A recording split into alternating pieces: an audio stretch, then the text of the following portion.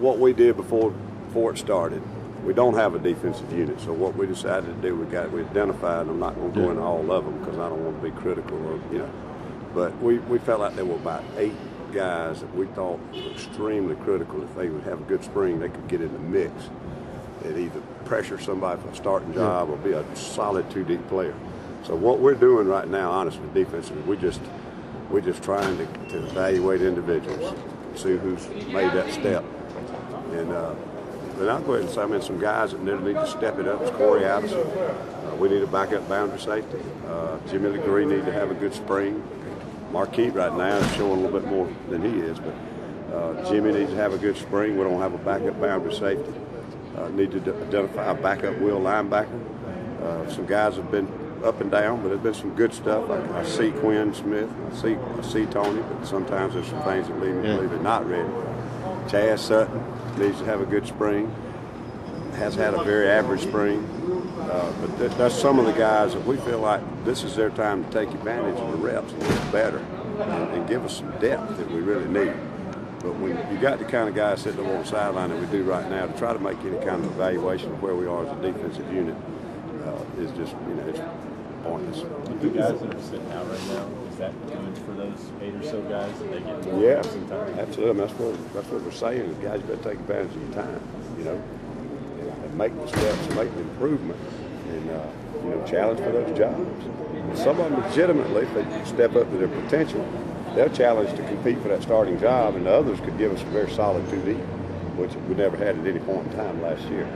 So that was something that we hope. We're about eight practices in, so we're about halfway, and they've still got some time to improve. But right now, it's really, to me, it's been a little bit disappointing. Some of those guys have not stepped up and looked better. Is Quay Gilchrist working here on that 2 deep in the middle linebacker? He's one of the guys, and of course Rodney's out. Josh Dickerson's had a very good spring.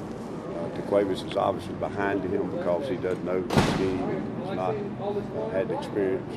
I'm really pleased with Josh. I think he'll challenge Rodney. If we started tomorrow, that's split time.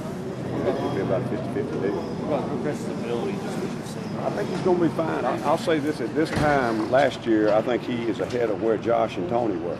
He's picked things up faster, but he has not been as natural in there as far as just playing fundamentally as those 2 guys were. So that's the big thing right now. I still still see him feeling his way around as an inside linebacker because that's not what he played in junior college. And of course, in high school, he was a big running back DB. So I think he's still trying to get comfortable in that. But physically, he's got the tools. He's probably the biggest linebacker I got. Really fast. Not as quick in there right now as he needs to be because I don't think he sees things and reacts to them as well as he should. What about some of the guys that were banged up today? Devontae? I'm concerned. I don't know. I haven't heard any reports yet, but there were at least 2 of them, Kenny and Devontae. If those are serious injuries, those would be major. Major. What was it with Kenny? I know both of them were holding their shoulders, so it could be something as mild as a stinger or something as serious as a damage. I haven't heard anything. With Kenny especially, defensive tackle is the best for you guys. Yeah, that would be an absolute pain in the neck the rest of spring to try to find another body to put in there. But on the long view, he's had a pretty good spring. I think Brad's been fairly pleased with Kenny's progress, and he's getting to the point where we would say, hey, we got a dependable 2 deep tackle there. So I hope he doesn't miss the rest of spring for 2 reasons. He needs it. He needs to continue, and then we're already down to just asking guys to go in there and line up for us. Sometimes they don't know where to line up, so now obviously ability-wise, just hanging on. So I hope he's not out for the spring. Y'all hadn't heard anything on him, have you? We're hoping you have. What's about Gilmore? Getting more chance on offense. What do you tell us about that? Yeah, if we can help us win, that's what we got to do. Gilmore said he cares more about corner. His offside's his focus. He doesn't really think about offense. Bottom line, I recruited him. I know what's in the kid's heart, and I know what he wants to do. And he could probably play 15 positions on the team, but he wants to be an NFL defensive back. And that's what he wants. That's what he wants to develop as. And obviously, he's getting better at that. And has gotten better, but that's his only concern. He'll do what he has to do to help the team win, but he wants to be an NFL defensive back. would have told me 15 months ago, and nothing's changed. That's what is in his heart and in his goals, and that's just the way he is. I mean, I think that's all he's trying to express. When Steve started talking about running that package, so now have your feelings about it changed at all in terms of? No, I mean, Stephon did some of that stuff in high school. He knows the stuff. Stephon knows he'll never be a quarterback in 2 years, and he knows he's going to be a running back. He doesn't want to be a wideout. He wants to be an NFL defensive back, and that's all I think he's ever trying to say to the media is, anything I can do to help, wonderful, but I want to be a defensive back. It's a little bit frustrating for you, though, to be trying to call signals. You see looking on the field and looking at the sidelines. You see Cliff and Travian and Rodney, Chris Cole, and all these guys that's standing there not being able to play. Yeah, because although they're good enough to play, it wouldn't hurt them to be getting some reps. Right, yeah. Now, I'll be quite honest with you, some of those guys wouldn't be getting the reps on, they'd be getting very few reps if they were out there, but they'd be getting reps. And they'd really be getting reps over on the practice field. And Travian's a good football player, but Travian redshirted 1 year. He's not an old man.